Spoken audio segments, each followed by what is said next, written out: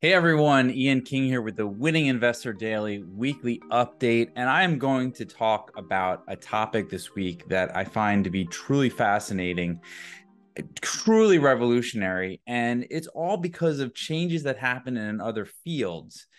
And before I get into it, I just want to ask if you haven't subscribed to our channel, please hit the subscribe button. If you like our content, please hit that like button. And also feel free to leave any comments or questions below. We'll be sure to get back to you in future webinars.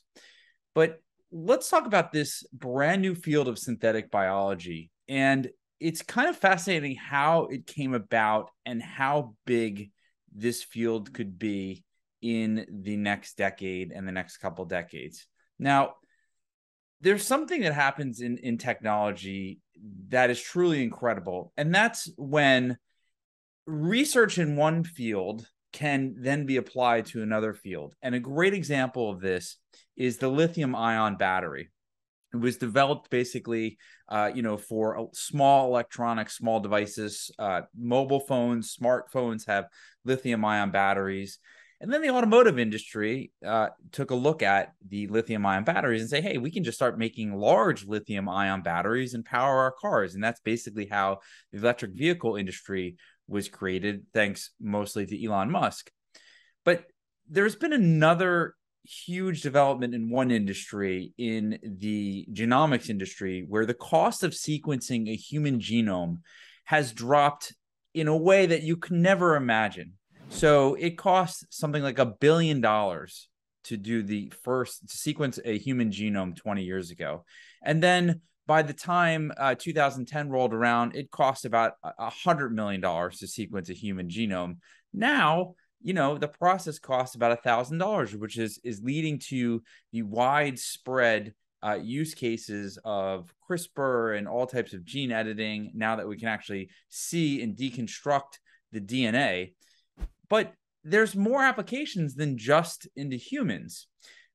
Scientists are now applying the same type of technology to deconstructing and creating new types of synthetic biology molecules. And this can be anything from creating, a new type of food that you can eat, a genetically modified crop, or perhaps even a cosmetic or a new type of pharmaceutical, by basically changing the molecular structure of yeast, which is very cheap to produce.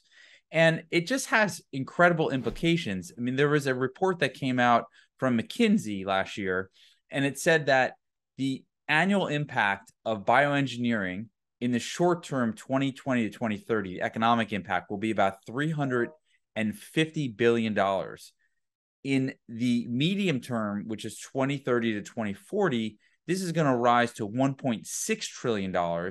And longer term, 2040 to 2050, you're looking at close to a $3 trillion economic impact. And the reason for that is primarily because there are so many people in the world that we might be running out of ways to feed them. So we're going to have to look to other ways to produce foods. That's number one. And also in pharmaceuticals, how do we produce cheaper pharmaceuticals, cheaper molecules using synthetic biology? So those are going to be the two biggest applications of it. Now, when something happens in the world that becomes a catalyst, there's more focus put on a technology that can help us overcome a problem. And earlier this year, when the Ukraine-Russia war broke out, everyone was really focused on oil. But there was another key market that was impacted by Ukraine and Russia. You see, that area of the world exports about 30% of the world's grain, and also all kinds of potash and fertilizer. And so back when the war broke out, you saw the prices of some of these agricultural commodities just go through the roof. And what it did was cause investors to start thinking about, how else can we avoid having these sort of grain and wheat shortages and food shortages in the future. And one thing that people look to is synthetic biology. So I believe that was the tipping point in the minds of investors, that in the future, synthetic biology is going to be a much bigger sector. Now, it's very small right now. There are only a couple companies that you can invest in that are publicly traded.